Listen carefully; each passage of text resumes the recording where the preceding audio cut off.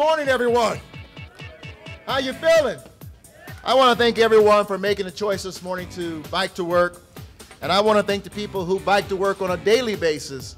I just can imagine what the traffic congestion would be like if you didn't.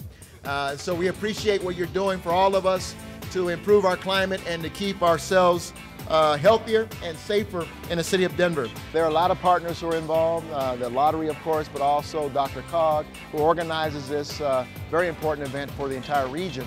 The Denver Public Works, the Denver Police Department, all the employers who encourage people. It takes an entire village of folks to make today possible. And again, the ideal is to encourage people to ride their bikes more in the city of Denver and to bike to work. And it certainly beats having to find a parking place or pay for parking in downtown Denver. Oh, this is great. I love it. I wish they do it every week.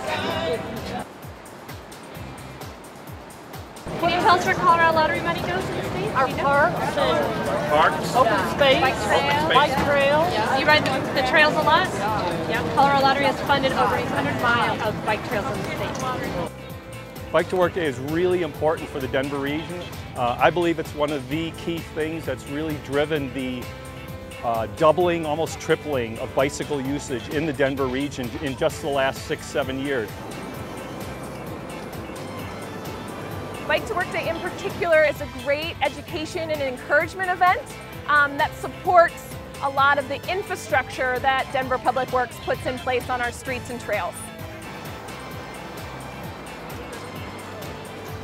We know that if people can ride their bikes, first they'll have a better commute, they'll quicker commute, and our streets will stay less congested and our air will stay cleaner. And that's what really we want to do to preserve what makes Denver special in the first place.